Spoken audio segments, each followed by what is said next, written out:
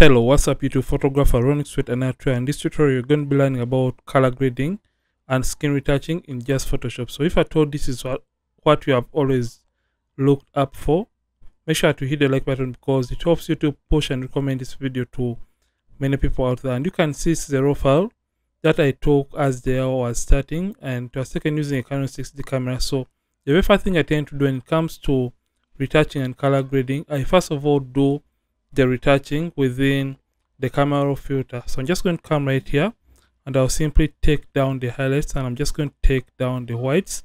Then base color, I'm just going to add contrast by taking down the blacks and also adding contrast to the image and taking down the exposure a little bit. So I'll just come to the shadows and simply open up the shadows of this image just a tiny bit. So this is a quick before and after.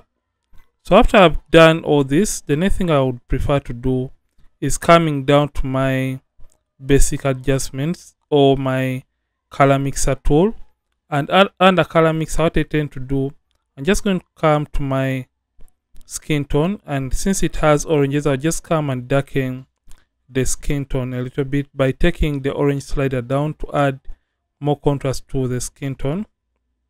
After a -12, that looks great. So I'll just come to my hues and I simply take out, because I want the model to stand out a little bit more and I don't want the yellows in the background to distract or take out the attention from the model. So I'm just going to come to my yellows and I'll simply hue them and make them more on the green side so that the model can stand out a little bit more. Then after doing that, the next thing I'll do, I'll just do the same for my greens, and I take them towards the aqua so that they can pop throughout the background. Then I'll come to my saturation and simply desaturate the greens because I felt like the saturation was a little bit intense or too much. And I'll just increase the saturation of the orange or the oranges to make the oranges pop a little bit more. So you can see a quick before and after for just processing this image within the camera raw filter. So after I've done this, I'll just come and simply click on open in order to open the image into Photoshop so that you can do the skin retouching. So if at all you have a number of images, you can as well create a preset and apply it on all the images from that session and simply open all the images to Photoshop. So this is the image right now and we are now in Photoshop. So in Photoshop, the very first thing I tend to do before doing any skin retouching is simply cropping the image. Since I post images on Instagram, I'll crop the image or the photo in a ratio of 45 because this occupies the whole screen when I post it. So this composition is fine because it eliminates the overblown out sky right above that. So I'm just going to come and simply hit enter. Okay. So right now we are done cropping the image. So the next thing that we would love to do is doing the skin retouching. So in order to retouch a full body image, I'm just going to be using frequency separation and I'll be using my actions. So if I told you don't have my actions, you can simply purchase my actions by simply checking the links in the description of this video and you'll get all these actions right here. The ones I use for speeding up or making my retouching process quicker or faster within Photoshop. So since this is a 16-bit image, I'm just going to come and simply click on 16-bit right here and I'll simply play my action. So usually for half body photos or full body images, I simply zoom in and look for the skin area. So for this, I simply use a radius of between 5 or 6. So for this, I'm just going to be using a radius of around 5. 5 looks okay. I'm just going to click on OK right here. So this is going to create for me the frequency separation layers, and after it has created these layers, the next thing I'm going to do is simply going straight to a skin retouching process. So with this, I'm just going to come to this layer because I prefer to not to use the black and white layer, but if at all you prefer to use it as a whole layer, it can also guide you and show you where to retouch and where not to retouch as you're trying to do the cleanup process within Photoshop. So I'm just going to come to the high frequency and simply hide it and come under the brushes right here and simply right click and get the mixer brush tool. And for settings, I'm just going to be using a hardness of 0 and make sure clean brush is selected, make sure the option that says clean the brush after each and every stroke is selected. Then also weight is 9, load of 75, mix at 90 and the flow of 100%. Make sure sample all layers is not checked. And after this is done, come and simply select the layer that is containing the colors or skin tones, which is the low frequency layer. And with this, simply zoom in by pressing Ctrl Command plus on the keyboard and slightly reduce on the size of the mixer brush tool depending on the area you're trying to work on. Or you can as well decrease or increase on the size of the mixer brush tool by using the open and close brackets on the keyboard. So I just come and simply blend the transitions within the skin color or skin tones of a model. So for full body images, usually I don't do too much.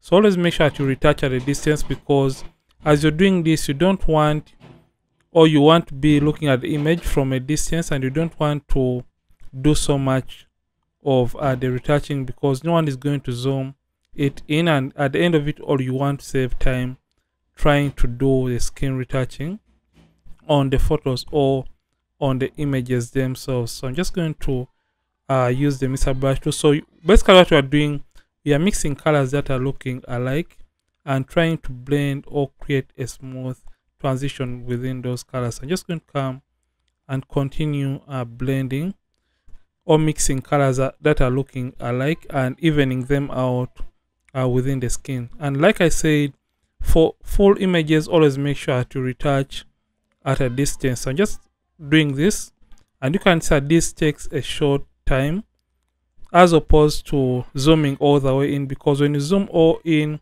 it is not going to be showing you the uneven skin tone transitions and you may mess up your retouching process. I'm just going to be showing you this in a while. So I'm done working on the top body, so I'll just come down here and reduce on the size and just mix the skin color or skin tones on the legs of a model. So I'm just going to mix these colors and create a smooth transition between those colors. So I'm just going to be doing this.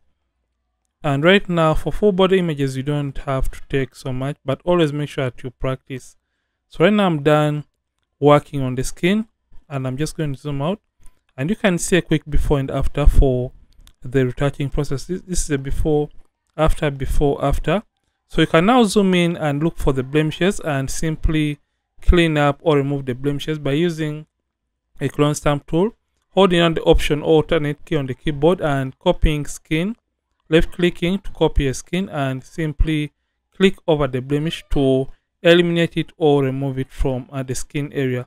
So right now we are now done retouching the skin of the model, and the next thing that we would love to do is simply doing a little bit of eye and teeth whitening. So I'm just going to close this. I'm just going to come to the hue and saturation adjustment layer and simply desaturate the image up to around -75 and press Ctrl Command I on the keyboard to invert the layer mask. And we're going to come to the brushes and simply get a soft round brush right here. And with that, simply come and make sure the hardness is at 0%. Opacity and the flat 100%. Make sure you have black and white on these two boxes right here.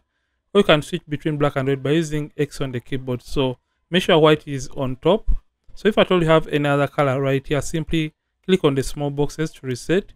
So after doing that, zoom all the way in by using Ctrl or Command plus on the keyboard, and that will help you zoom in. And right now we just want to do eye whitening. So reduce on the size of the brush by using the bracket keys on the keyboard, and we're just going to desaturate or paint in the white area of the eye to do a little bit some whitening of the eye. So you can see right now we are done whitening the eyes of our model right now. So I'm done doing the eye whitening. So the next thing after retouching is saving or exporting the image. So in order to save the image, simply come to File, Export, and come to Export As. Remember, you want to export or save a very sharp image. And in order to do that, just come to Export, Export As. Yeah, you come to File, Export, and go to Export As. So just come to the resample. Make sure the quality is 100%. The resample change to bicubic sharper, and make sure the color space is checked to convert sRGB and also embed color profile. And when you're done doing that, simply choose a location where you want to save the image. after hitting the export button when the image is done loading in this preview window, and simply click on export and choose a location where you want to save your image at the end of it all. So when you save your image this way, it means it won't change in color when you post it or print it out. So basically this is how to retouch and color grade within Photoshop. And if at all you have learned something from this tutorial, don't forget to give this video a like, and don't forget to comment in the comment section. And above it all, remember to subscribe this channel if at all you haven't hit the subscribe button. Ronix from Ronix Photography. Thank you for watching. I'll see you in more tutorials on this channel. Don't forget to keep practicing and also keep creating.